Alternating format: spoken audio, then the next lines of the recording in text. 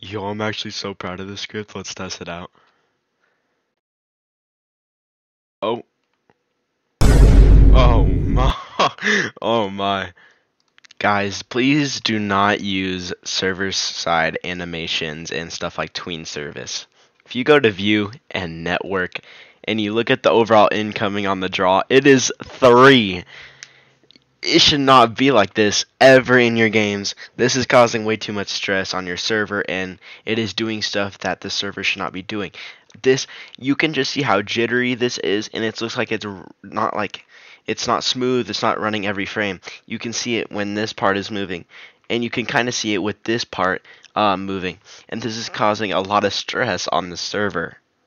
So how do you fix this? Well, you want to convert this to a local script so it runs on the player's client.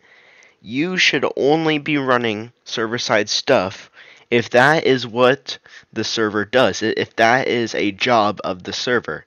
Something like physics should only be ran on the server because that is a server thing. Physics cannot be ran on the player's computer. The server should only manage its actual jobs and not unnecessary stuff that it has to worry about, like tween service and managing the tweens and constantly updating the values.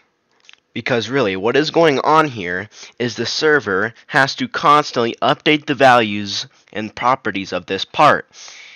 It is constantly having to change the position when it really shouldn't have to, and we shouldn't have to put this job on the server, but should leave it to our player's computer and manage the client and put it on the client so that it'll be smoother and it'll take away from your game lag, and it'll just make your game so much better.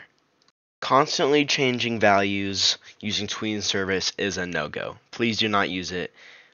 It is really bad. So how do we actually fix this? Well, we have this script. It has tween service, our two infos managing one for the position and the other for the size part. And then we are getting our parts in the workspace here. And then we are making the two tween service objects and playing them. How do we fix this? This is actually so much more simpler than what you guys may think it is. In starter player, I already have a local script. I'm just going to delete that. But you want to make a local script so we can run this on the client. All we have to do, copy this over, put it in this script, delete this script, the server script, and I believe we don't have to change anything. All we do, we have to say wait for child part to make sure that the parts are loaded in the game. That's all wait for child does, is wait until an object is in the game. This is part 2. And just as simple as this runs on the client, and we are no longer having to put stress on the server. And now, heading into the game, and we look at our incoming, it is now 0.3. It went from 3 to 0.3, and these tweens are smooth. See, I don't know if you guys can see in the recording, but these are now smooth, and they are working just fine now, and the server no longer has to worry about constantly updating the properties in these objects.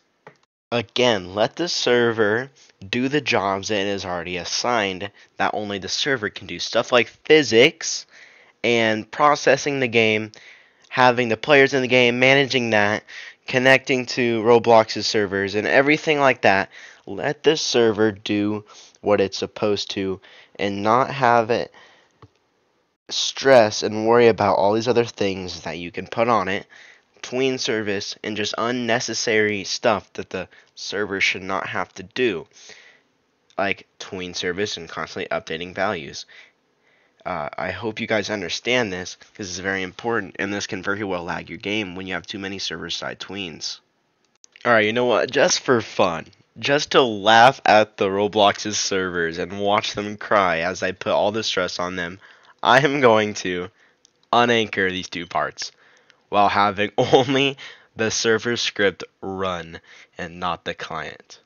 And we've raised the incoming to almost 5. That is insane. 5. Imagine if you had multiple of these. And look at this green block. It's bugging out. It has no idea what it's doing. The red one still kind of works, just physics are applied onto it. But this is even worse than what I had it because it's almost out of 5, and it's just not a good look. So the next part is, if everything's on the client, then that means only one person will see it. Well, that's where you can use remote events, and in a server script, I'm just going to delete all this. In a server script, you can insert a remote event, even an unreliable remote event if that's the case, but remote event, and I can say to client, and when we get this remote event, in our script, or game.applicationServers.toClient, we say to client, we can say fire all clients, and this makes it so that it fires for every client on a client script.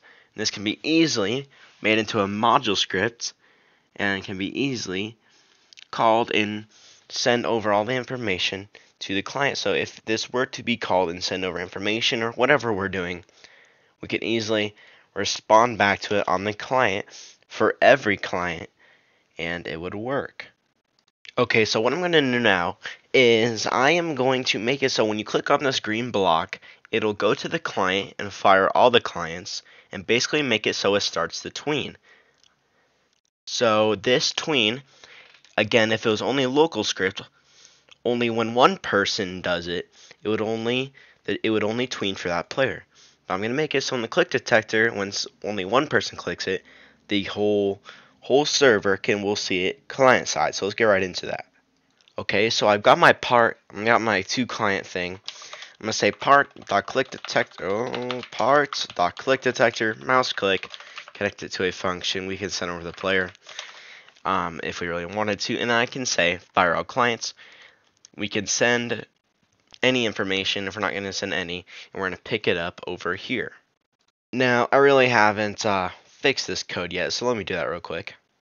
Alright, so that looks a little bit better. Now we can get replicated storage, and then we can say game get service replicated storage, and get our to client, which is replicated storage, wait for child to client. And now we can set stuff up and get everything working by saying to client, on client events, connect it to a function. We don't have any information, so we're not going to have any parameters here that I'm sending.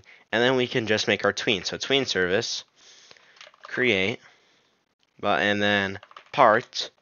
We already have our info made, if you guys have not already seen that, but this is our tween info that I made. And we're going to make our position set to itself, and then we're going to add on to it. So vector3.new 0, I'm going to make that probably like a 7, I don't know. And then play it, and when we head into the game, now actually before we do this, we have to enable the local script. Okay, so we have our part, it's not moving. Same thing for the server, we see it's not moving. Now, if one person clicks on this, remember, then the whole server can see it on the client side. Let's click it. The tween works. No errors in the output.